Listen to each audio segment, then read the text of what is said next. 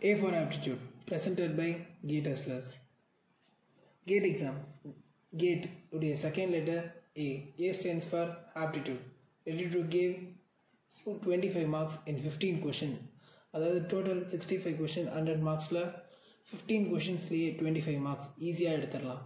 Almost 27 தான் நிறைய time cut off mark, அதாவது பாஸ் மார்க்காகவே இருந்திருக்கு. ஸோ 25 மார்க்ஸ் ஈஸியாக செக்யூர் பண்ண ஒன்லி ஆப்டிடியூட் இதை ஸ்கோப் பண்ணாலே போதும். அண்ட் இந்த கொஷின் நேற்று எல்லாருமே பார்த்துருப்பீங்க confirm. Speed of a boat in standing water is 14 km/h and the speed of the stream is 1.2 km/h.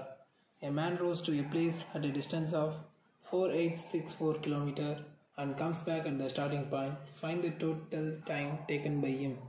இந்த கொஷனுக்கு யாருமே ஆன்சர் ட்ரை பண்ணியிருக்க மாட்டீங்க, ஏன்னா இது ஒரு பெரிய மேக்ஸ் ப்ராப்ளமாக இருக்கும். Because speed, rate of change of displacement, velocity, speed, dv/dt அப்படின்ற டிஃப்ரென்ஷியேஷன் இன்டெகிரேஷன் எதுவுமே நமக்கு தெரியாதுன்னே வச்சுக்குவோம். அண்ட் இந்த ஆப்டிடியூட் கொஸ்டினை எவ்வளோ ஈஸியாக சால்வ் பண்ணலான்றது தான் ஒரு கான்செப்ட். அதுதான் aptitude thinking, bots and stream concept. இந்த போட்ஸ் அண்ட் ஸ்ட்ரீம் கான்செப்ட் பார்த்திங்கன்னா very simple. Plus minus multiplication division, இது 4 தெரிஞ்சால் மட்டுமே போதும் இந்த கொஷினை ஈஸியாக சால்வ் பண்ணிடலாம்.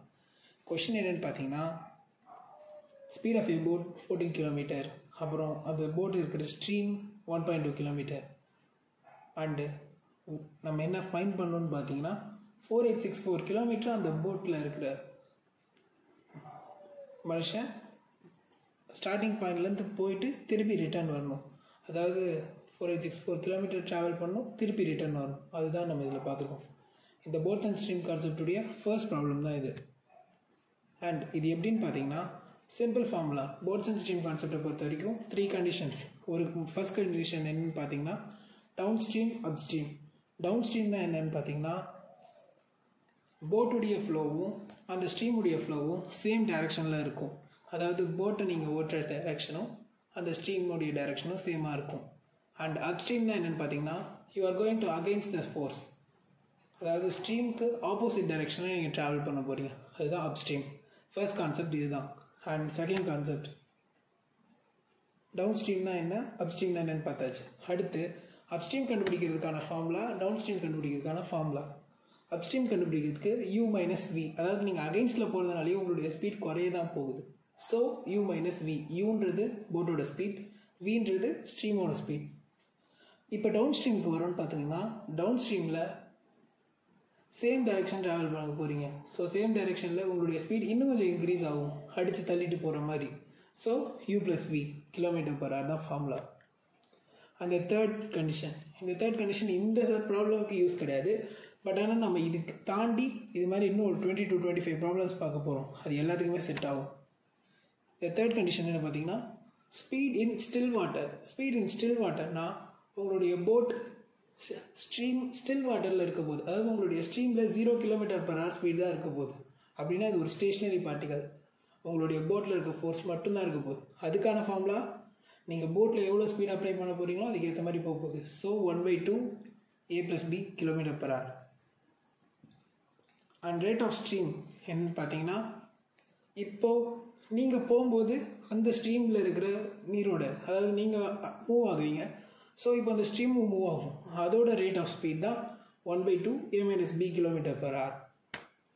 இப்போ ப்ராப்ளம்க்கு போயிடலாம். கொஷின் முன்னாடியே சொன்ன மாதிரி speed of A boat 14 km/h, speed of A stream 1.2 km/h, distance travel ஆக போகிறது 4864 km ட்வைஸ், ஏன்னா போகிற டைரெக்ஷன் திருப்பி வர டைரெக்ஷன். இப்போ speed of A boat u = 14, v = 1.2ன்னு எடுத்துக்கிட்டோம் கிவனா. அண்ட் செகண்ட் திங் நம்ம இப்போ கண்டுபிடிக்க வேண்டியது அப் ஸ்ட்ரீம், டவுன் ஸ்ட்ரீம். இப்போது u = 14, v = 1.2. இப்போ கண்டுபிடிக்கிறது என்னென்னு பார்த்தீங்கன்னா அப் ஸ்ட்ரீம், டவுன் ஸ்ட்ரீம். அப் ஸ்ட்ரீம் கண்டுபிடிக்கிறதுக்கான ஃபார்முலா மைனஸில் இருக்கும், ஏன்னா அகெயின்ஸ்ட் த டைரெக்ஷன் போகிறோம். டவுன் ஸ்ட்ரீமோட ஃபார்முலா ப்ளஸில் இருக்கும், ஏன்னா அலாங் த டைரெக்ஷன் போகிறோம். So u + v, u - v. u + v 14 + 1.2, u - v 14 - 1.2. அது ரெண்டுத்தையும் கண்டுபிடிச்சிக்கிறோம், speed of up stream and down stream.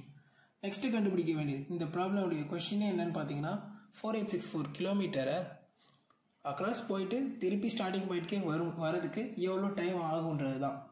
So நம்ம கண்டுபிடிக்க வருது time. Speed is equal to distance by time. நம்ம கண்டுபிடிக்க வேண்டியது டைம்ன்றதுனால time is equal to distance by speed, inversely proportional. கீழே இருக்கிற இடத்தையும் மாற்றி ரீப்ளேஸ் பண்ணிக்கிறோம்.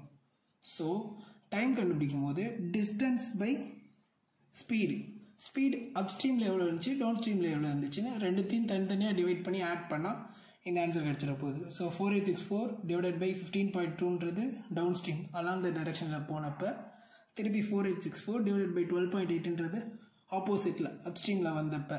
ஸோ 320 hours அலாங் த போகும்போது ஸ்பீடு கம்மியாக இருந்துச்சு, ஸ்பீடு அதிகமாக இருந்துச்சு. ஸோ டைம் கம்மியாக எடுத்துக்கிட்டோம் 320 hours. திருப்பி அப்போஸில் வரும்போது ஸ்பீடு கம்மியாக இருந்துச்சு, டைம் அதிகமாக எடுத்துக்கிட்டோம் 380 hours. டோட்டலாக 700 hours.